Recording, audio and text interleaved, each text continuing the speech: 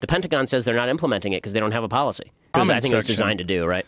I think that's what it was. I mean, he wanted to shift the conversation.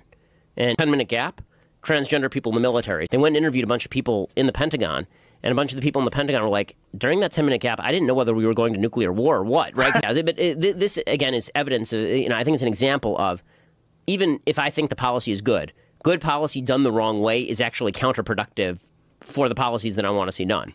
Like, I want it laid out by Mattis. I want it laid out by the Defense Department. I want all the reasons laid out so we can have a good discussion over it.